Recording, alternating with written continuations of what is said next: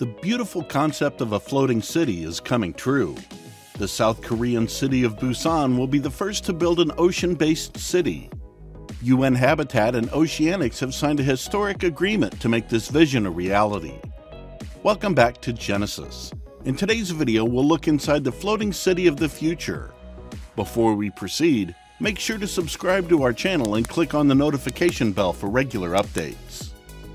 Floating cities might seem like a far-off future, but in South Korea, construction on one of these futuristic habitats is about to begin. Oceanic Busan will provide breakthrough technology for coastal cities facing land shortages and the threat of climate change. This concept was first unveiled in 2019. Made up of a collection of hexagonal platforms, the city is designed to withstand natural disasters like floods, tsunamis, and hurricanes. This city will harness the best of technology, nature, and culture to offer an abundance of space, energy, clean water, and services to sustainably meet humanity's needs. By the middle of the century, the network predicts that the cost of increasing sea levels and inland flooding might be $1 trillion. However, it's hoped that this sustainable floating city prototype will help in some way to address the issue of giving vulnerable coastal residents safe places to live. The announcement offers a chance to showcase cutting-edge technology in an urban environment, as well as a potential breakthrough for the fight against climate change. The Oceanic City, located in Busan, South Korea, and touted as a new floating city concept, is a vibrant city that centers on eco-friendly living and sustainable development. Located off the coast of Busan, it provides for a more compact urban design and creates greater access to natural resources by utilizing water as a vertical element rather than an obstacle.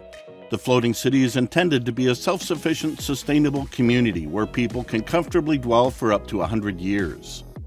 When it's finished and connected to the Bering Strait, its 3 interconnected platforms will provide housing for up to 12,000 people, while it is estimated that this number might increase to 100,000 in the future if necessary. Each island, made of modules, would be constructed on land and hauled out to sea where they would be anchored. Additionally, the tiny islands are built to withstand a Category 5 hurricane. The Future Floating City project combines multiple concepts, including sustainable marine living and city planning. Each of the platforms has a specific purpose: living, research, and lodging, while the links span bridges that connect them to the land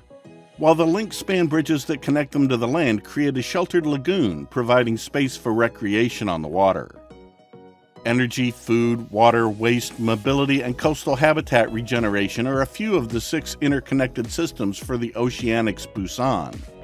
These will make sure floating communities utilize as few resources as possible, while also fixing any harm they might create while building. BIG's new floating architecture, which aims to be a carbon-neutral city, may also provide a long-term answer to the issues caused by global urbanization. Aside from delivering warmth and softness, locally obtained replenishable materials like bamboo and fast-growing wood can also help reduce building waste when used to build the floating structures. All of the city's operational energy will be produced by rooftop and floating photovoltaic panels. Each neighborhood will have its own water treatment and replenishment system, resource reduction and recycling measures, and food production on urban farms. The majority of automobiles will be electric, with the option to switch between battery and hydrogen fuel cells when there are insufficient renewable energy sources to support them. Housing space has long been in short supply, particularly in urban areas. Yet as climate change threatens to raise sea levels, cities will need to develop floating structures to house the growing global population. The world's population is expected to grow further and further into the future. To meet this demand, we'll need to build more homes. Yet with space at a premium, how do we create a community that works for everyone? Is a floating city really a solution? Let us know in the comments section below. We hope you enjoyed today's video. Don't forget to like, share, and subscribe. I'll see you in the next video.